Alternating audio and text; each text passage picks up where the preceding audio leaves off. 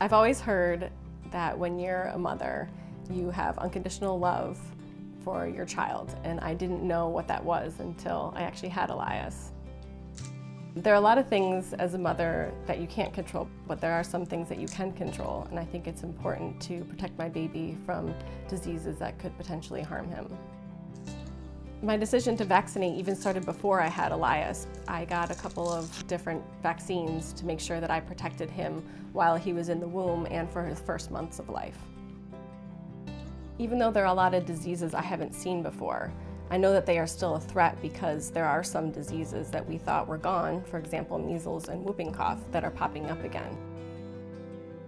For Elias's first shot, it was really nerve-wracking for me. I was extremely anxious and I was extremely nervous, and I knew it was going to hurt him. And when he got the shot, I think I even cried a little with him.